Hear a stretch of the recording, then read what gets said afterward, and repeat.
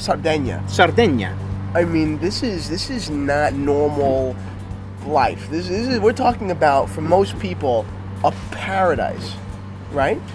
That's right. But People know it as a paradise. But there are natives. There are natives who have struggled for many, many years. Yeah. Life is not easy there. It's not all yachts and No, that's right. And that's a reality. Yeah. Yeah. And this wine. Everyone carries a knife. Yep. Everyone knows how to cut their fruit and cheese with that knife. Yep. They also know how to make great wines. Yeah. They know how to spend time at the table. Yep. That's the beauty of Sardinia. Yeah, a place so famous for being, although amazing, extremely ostentatious and overwhelming, and yet at the core is this whole community of people, of hundreds of thousands of people probably, that are drinking really simple wine and eating fresh seafood. And I think that this wine kind of summarizes that. It's really true to, I think, what Sardinia for locals might be. It's a Sardinia many of us will never know. Yeah. But it's the real Sardinia. The real Sardinia. Cheers to that. You need to fill up your glass. What is up, Watch fam? Happy Friday and welcome to Liquor Run. I am Christian from Theo and Harris, and you are Rolly from Theo and Harris. It is a beautiful day. I'm ready to drink some refreshing wine. I hope this wine is refreshing. The weather's changed. Yep. It's getting warmer. Flowers are blooming. Yep. It's time for some And serious light today's wines. El Clasico. And today's El Clasico. We're recording this on Sunday, and it's right. Right now, it's Real Madrid contra Barcelona. Barça. So Real Madrid, Hala Madrid, for all you people right. out there who are Madridistas. Anyway, quick wristwatch check. Daddy-o? I'm wearing the Breitling Navitimer. Cool. I love this watch. Yeah. Yep. I love that black. It's a real pilot's watch. Seriously, 1952. Beautiful came watch. out. This watch was actually listed for sale in the Theo and Harris watch shop yesterday. So I don't know if it got sold. If it was sold, yesterday on Friday. Right now it's next Thursday. So it's an incredible piece. So actually owned by and made for King Hussein of Jordan. No kidding. Yeah, seriously. It's a beautiful watch. And his son is the king now. I'm wearing a Rolex 1601 on its Jubilee bracelet. We were playing a little soccer before, so I wanted to wear a sports watch. So, it's about as sporty as watches get for me. So, really beautiful piece, wide boy dial, and matching hands. So that's it. Let's get into today's episode. So today we're gonna take a quick little jump to Sardinia, the island of Sardinia, which is Italy. Which is part of Italy. It's 190 miles west of the Italian mainland on the western side of Italy. But it's almost Central another Italy. world, right?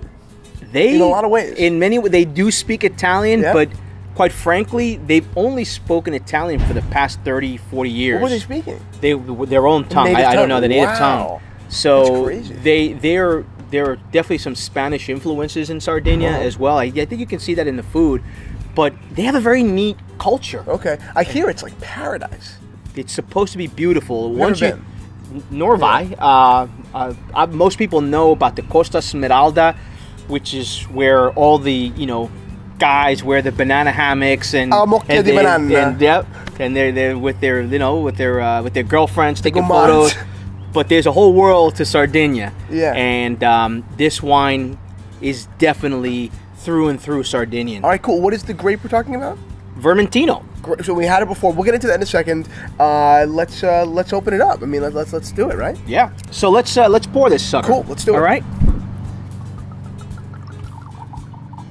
There you go. Beautiful. Very beautiful color. Very pale and very pale. Exactly. So we'll start with the color, and you can tell very pale color. Yeah. So several weeks ago, we did a Vermentino from the Cinque Terre, from that area. Right. Okay. And but Vermentino really is through and through Sardinian, and this wine should be a little racy. But let's give it a little smell. Give it a smell.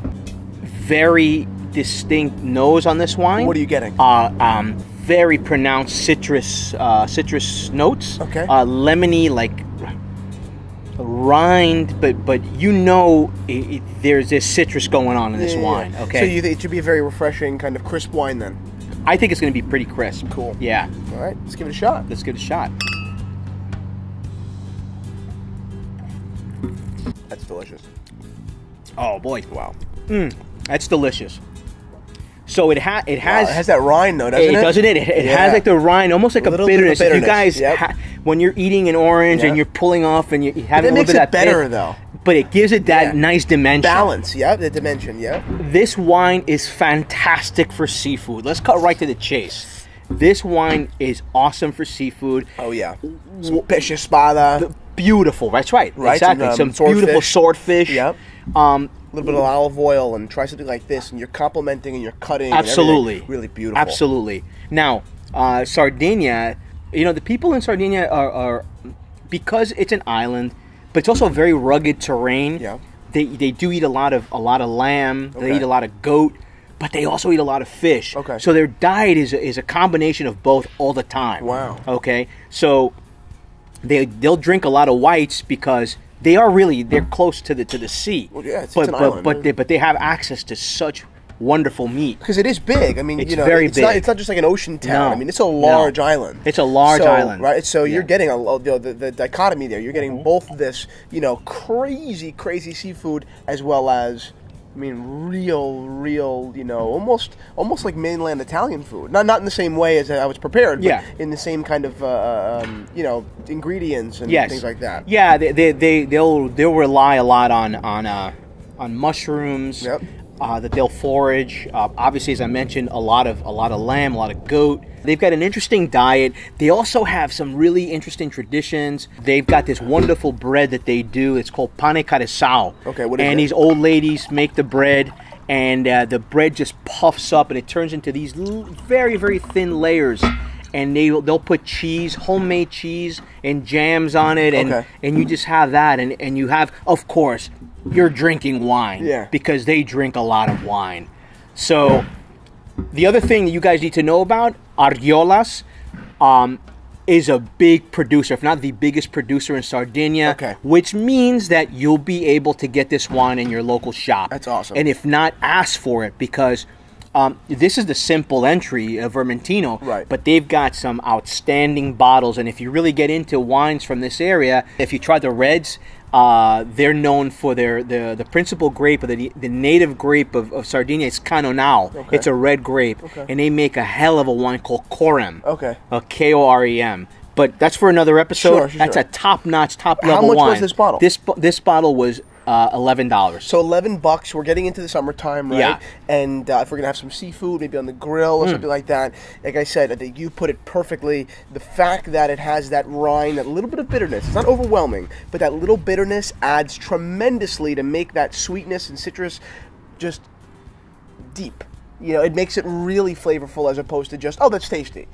So I really enjoyed this wine. Thank you for showing it to me. This is a delicious wine. It's called again, was it Costa Molino? Costa Molino by Argiolas. Yeah. And it's Vermentino di Sardegna. $11. You will not go wrong. Go out, find it, go get it. Tell us how you like it. Happy Friday. Thank you guys once again for watching Liquor Run, and salute. Salute.